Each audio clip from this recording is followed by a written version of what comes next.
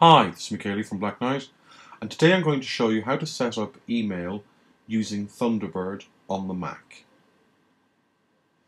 So, start up Thunderbird, and you're probably going to be presented with something like this. You click on the Accounts, Create a New Account, and you get this dialog. It's asking you for your name and your email address, and your password. Okay. Now, Mozilla Thunderbird has a very nice little option which is to help you set up your email accounts, and it'll try to guess a whole load of settings. Unfortunately, it doesn't work properly with our mail servers. It just won't work. So what you need to do is you need to go into the manual setup. Now you can choose between POP3 or IMAP. For this I'm just going to do it using POP because that's a fairly common configuration for people. So we click, make sure we select POP, and then we click into Manual Setup. Now, server name is not blackknightdomain.tel, it's going to be mail.blackknight.com. And you can check what this is in your control panel. If you go in and you go to the email section, you'll see up the top the POP3 server, the IMAP server, and the SMTP server. Okay.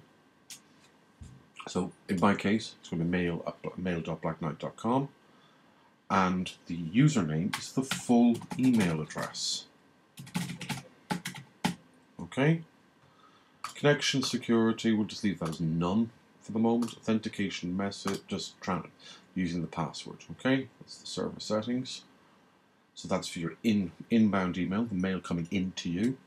And for sending mail, it's tried to create this thing here, which is just wrong, so we'll remove that completely.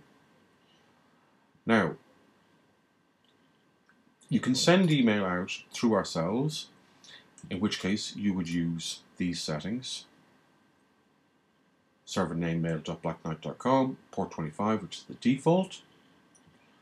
Connection security, leave that as none. Authentication method, password transmitted insecurely, and username, which is the full email address. Now, some ISPs, some service providers, might block that port, might block port 25. So you might need to change it to an alternate port, which would be like, say, port 587, which probably won't be blocked. But also you have the option to send email using your ISP. And they might give you something like, mail.yourisp.whatever, or smtp.yourisp.whatever. So, if you're having problems sending email, the problem might not be with you or with us. It could be that your ISP is blocking it. Now here is the newly created account. So what we can do is we can go to view settings for that account. So the account name is something quite ugly. Let's give that a more attractive name. It makes it easier to read. And the reply to is going to be the same. Organization. And you can put an email signature and various other things. Okay, so Michaeli test. Go to the inbox. Get mail. Okay, it's not happy. Why is it not happy? Don't know. Let's have a look at the settings then. So, server settings, port 143, the default it says is 110, so let's change that. And now let's try it. Let's get mail, and now it's asking us for our password. Okay, let's see, there we go. And here's the emails coming in. Perfect. And if you have any problems with this, just contact our support team. Thank you.